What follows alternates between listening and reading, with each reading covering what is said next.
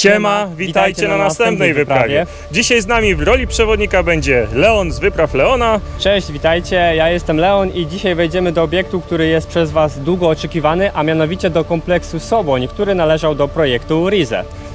A wejście znajduje się pod nami. Ja tutaj też jestem, razem z chłopakami udamy się przez tamtą dziurę, co ją widać, lisią norkę, 400 metrów sztolnią numer 1, potem postaramy się skręcić w jedną ze stron bodajże w prawo, tam będzie sztolnia numer 2. Sztolnia numer 3 jest zasypana i nie ma przejścia. Ponieważ kompleks jest zalany, to słuchajcie, musimy się przygotować odpowiednio, założyć wodery i wszystkie inne dziwne sprzęty, wczołgać się w tę dziurę, ale wy za ten czas posłuchajcie o tym naprawdę magicznym i długo wyczekiwanym obiekcie, kompleksie Riese. Riese, po niemiecku olbrzym. Jedna z największych tajemnic II wojny światowej. Budowa rozpoczęła się w 1943 roku rękoma więźniów z obozów koncentracyjnych pracujących w nieludzkich warunkach. Istnieje wiele doniesień co do przeznaczenia obiektu. Miał on być kwaterą główną Hitlera, podziemnym laboratorium, miejscem badań nad superbronią mającą odmienić losy wojny, rzekomym początkiem badań nad bombą jądrową, czy schronami dla dowódców III Rzeszy. Cały projekt dzieli się na kilka mniejszych elementów, co przedstawia ta mapa. My dziś udamy się do Sobonia, czyli jednego z ostatnich kompleksów Riese, który do dziś dnia nie został przekształcony na trasę turystyczną i wiąże się z nim najwięcej tajemnic.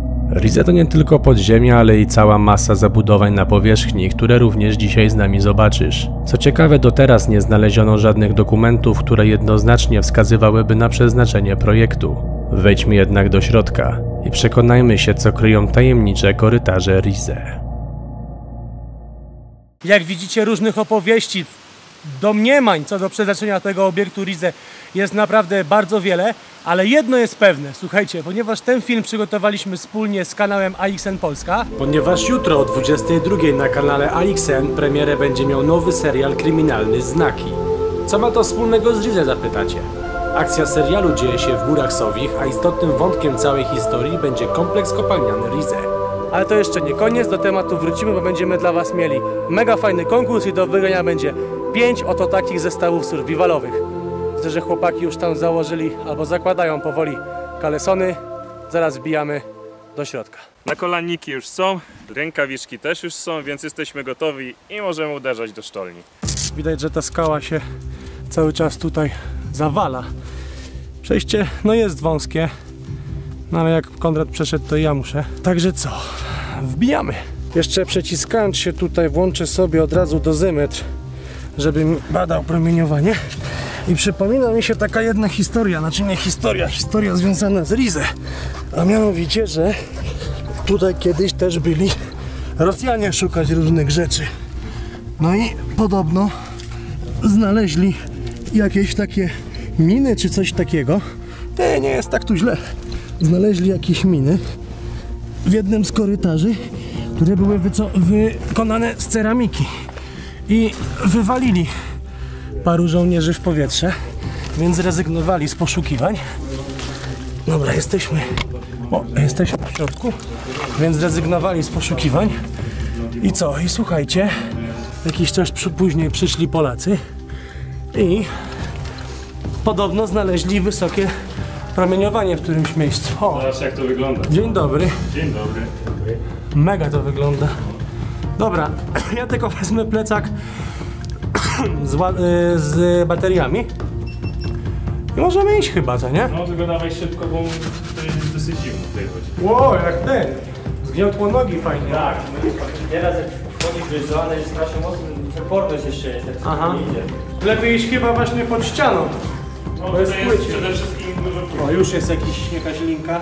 Jeszcze przygotowywując się tutaj do dzisiejszej wyprawy, czytałem sobie o różnych zagrożeniach. I jednym z nich jest na przykład siarkowodór, który się wydziela najczęściej z drzewa. Z tego drzewa, na przykład, które leży tutaj. On jest cięższy od powietrza i unosi się przy ziemi. Natomiast w momencie, kiedy my przechodzimy przez coś takiego, przez takie gnijące drewno, to ten siarkowodór unosi się do góry. I w momencie, kiedy już przestaniemy go czuć, no to wtedy już mamy porażony układ oddechowy.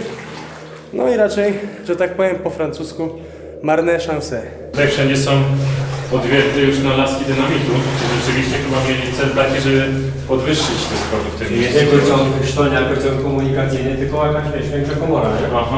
Jeszcze w takich odwiertach trzeba będzie poszukać, bo można znaleźć te ładunki wybuchowe. Jak się to nazywało? Donarit. Donarit. O, no właśnie w takie dziury go pchali jak tam.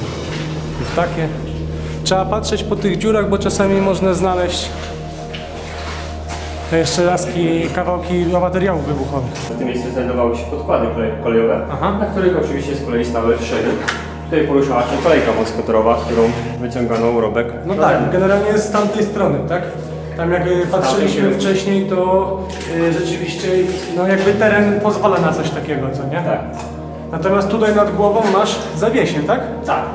Robiono otwór, wkładano właśnie taki drewniany palik, który zresztą namokał pod wpływem wilgoci wody. Tam też wbijano nieraz taki metalowy pręcik, żeby to drewienko rozstrzelić, jak w siekierze. No. A następnie tutaj znalazłem ślady jakiegoś gwoździa chyba i tutaj wisiały przewody. Cały czas mam, wiesz, włączony dozymetr i czekam na coś.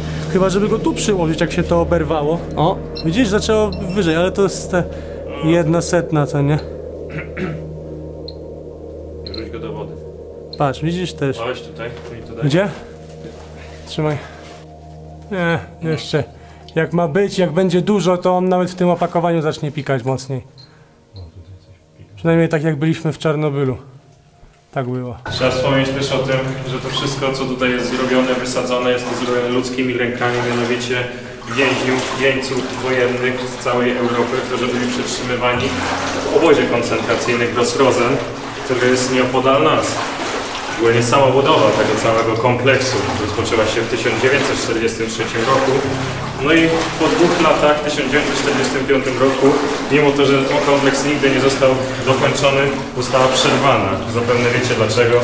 Niemcy musieli odwracać się, nacierały na nich wojska ZSRR, no i dalej historia już się potoczyła. Konrad nam opowiadał o więźniach, którzy budowali całe Riese. Generalnie oficjalne liczby mówią jedno. Nieoficjalne liczby mówią o tym, że tutaj w nieludzkich warunkach zginęło 30 000 robotników przymusowych.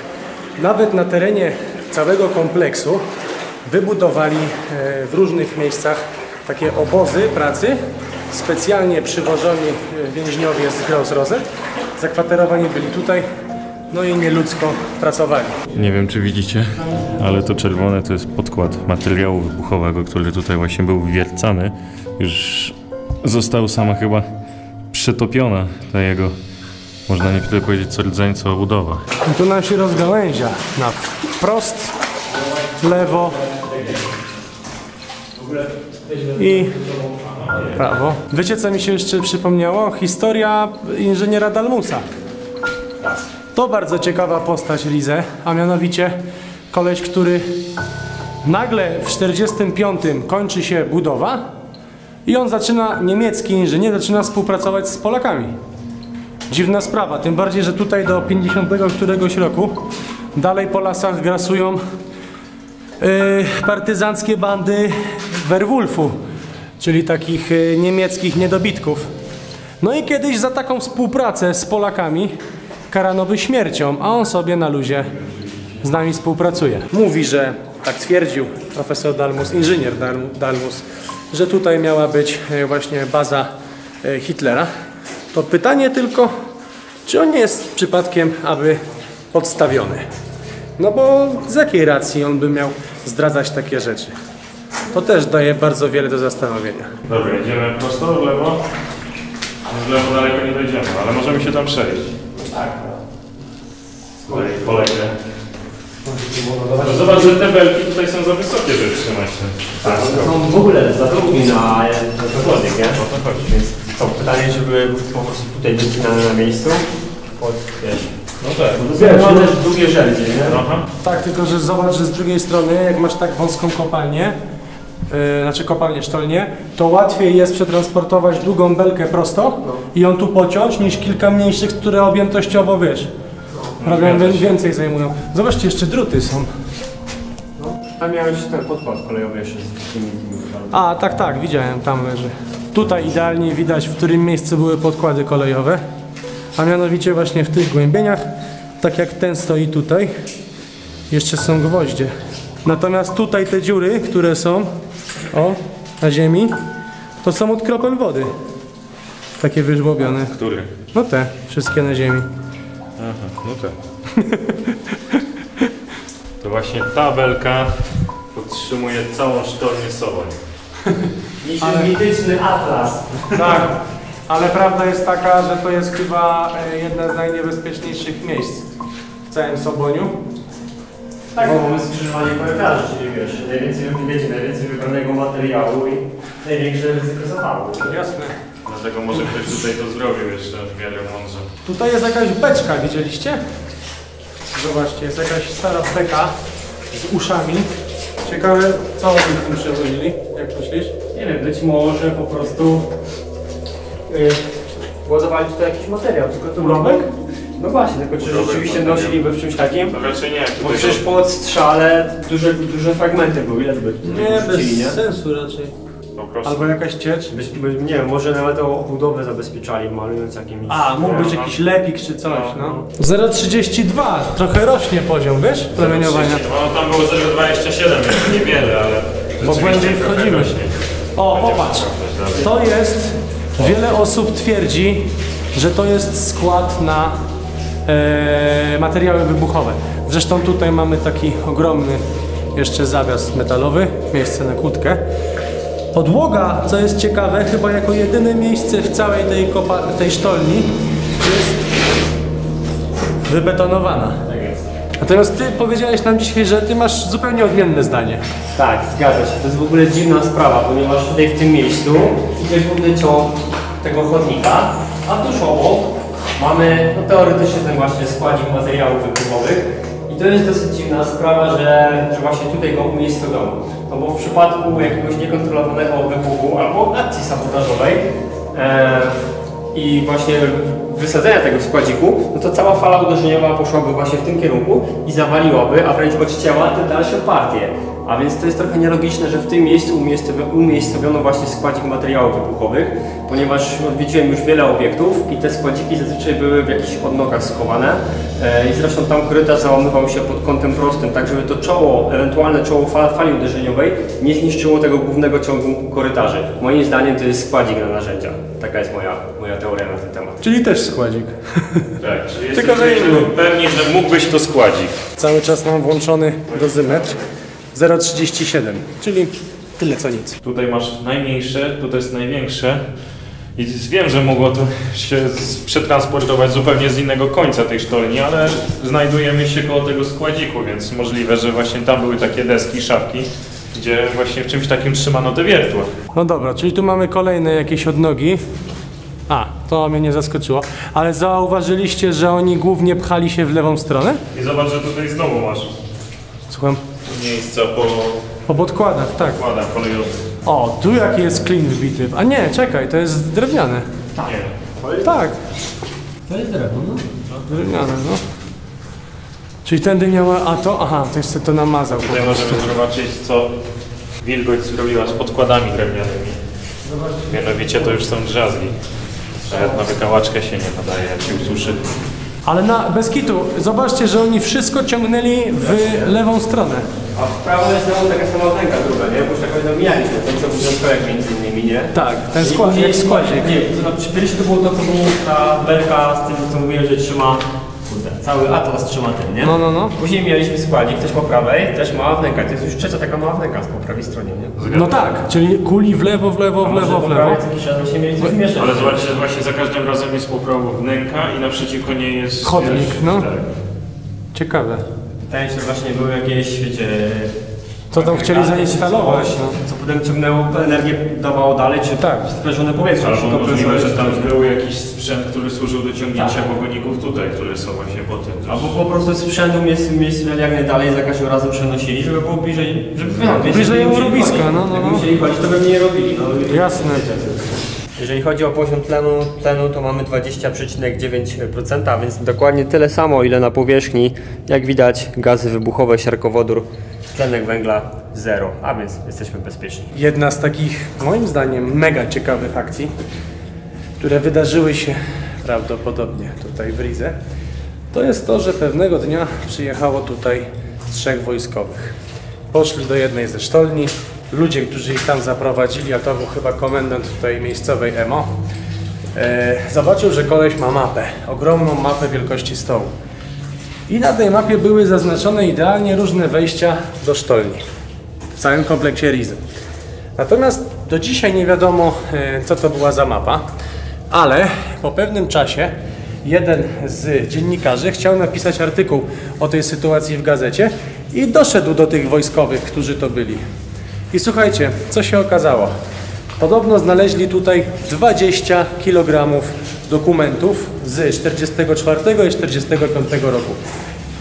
Żołnierze, którzy je znaleźli, schowali je w jednym z urzędów tutaj w okolicy, prawdopodobnie nawet w Wałbrzychu. No i co? Ale tak naprawdę to też może być legendą.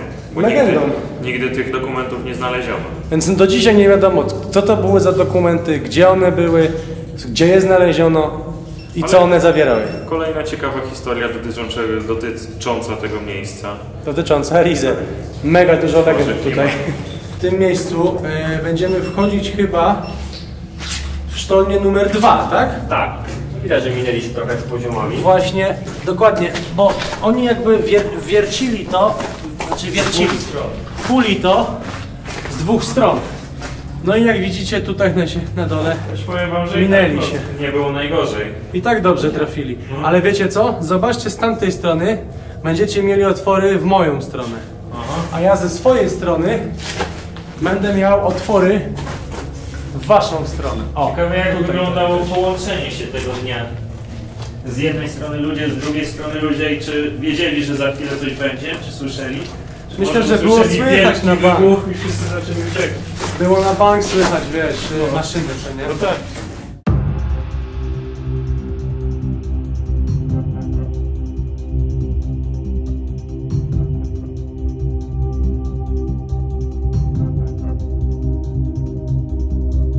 Zobacz, tu jest znaczek radioaktywności, że niby uranium, tak? Ale wyniki są... 41, no niby coraz więcej, ale nadal to jest nic. Wiesz, prawda jest taka, że nawet nie wiem, czy jest sens to wyciągać z tej obudowy. Na pewno. Bo już by wyło i tak, co nie? 41 to nie jest w ogóle dużo.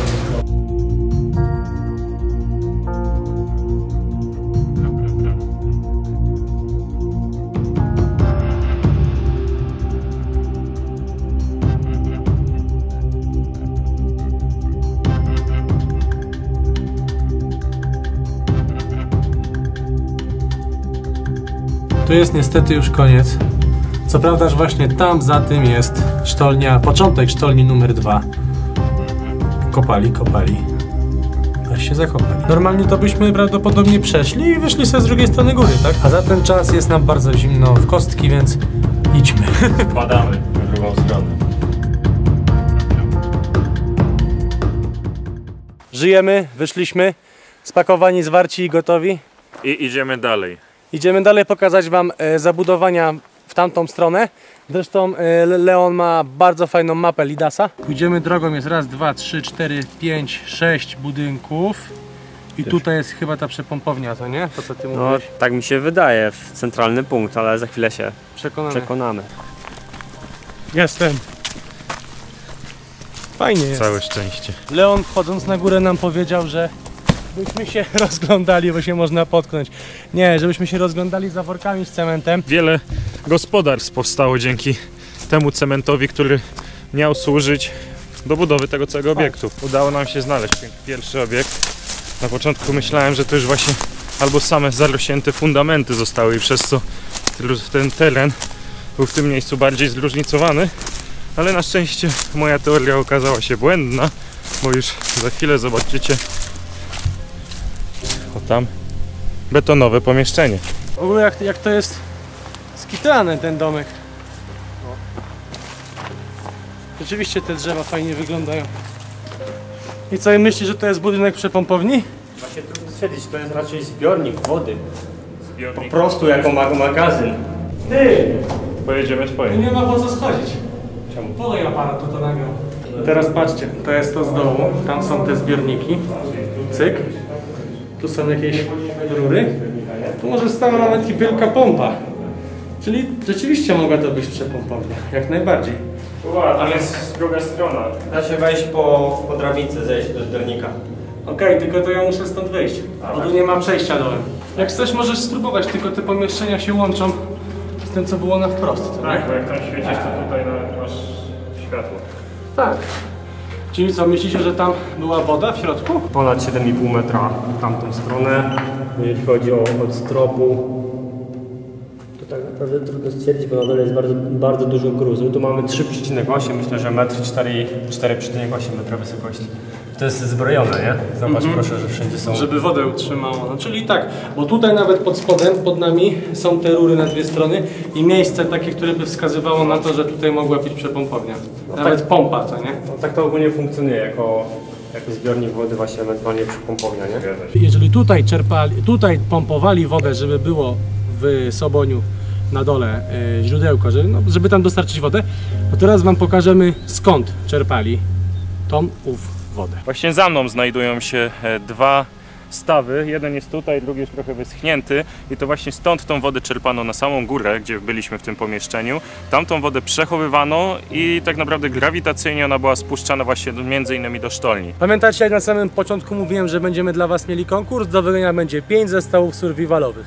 Wystarczy, że wejdziecie na Facebooka AXN Polska, gdzie na samej górze będzie post. Będzie przedstawiał ten znak, gdzie pod tym zdjęciem będziecie musieli napisać komentarz, gdzie taki znak mógłby was zaprowadzić, przed czym ostrzec lub co on by mógł oznaczać, gdybyście go spotkali właśnie na takim leśnym szlaku. Pamiętajcie, aby swój zwycięski post nie pisać pod naszym filmem, tylko na fanpage'u AXN Polska pod zdjęciem przedstawiającym właśnie ten znak.